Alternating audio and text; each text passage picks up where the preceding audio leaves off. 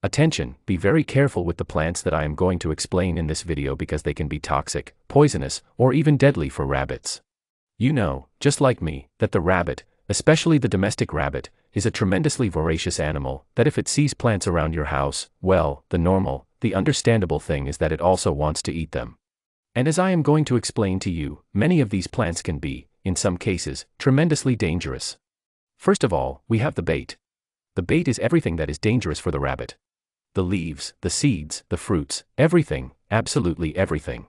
If it eats a small amount, what is going to happen is that, well, the rabbit will have vomiting, diarrhea, general discomfort, etc. But if it gets a bite, the animal can even get into shock, eat, and die. Then we have the adelphs. If the adelphs are ingested by the rabbit, they will initially cause a very important fever.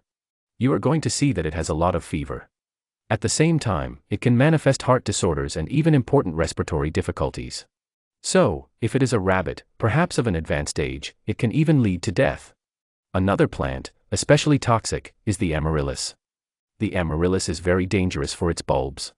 The rest of the plant, well, does not have much repercussion. But the bulb can give rabbits convulsions if they ingest it in quantities, even if they are very small. Another plant that is very toxic is the aconite. The aconite is a plant that many people usually have at home, and that merely by contact is already toxic for the rabbit. Simply by touching it. Another tremendously toxic and dangerous plant is the Easter flower.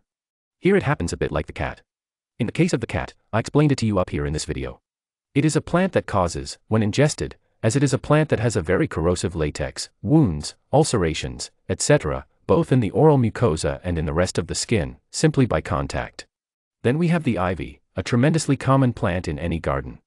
Simply by letting the rabbit touch, look at what I'm telling you, the hairs of the ivy, it can generate a very important dermatitis.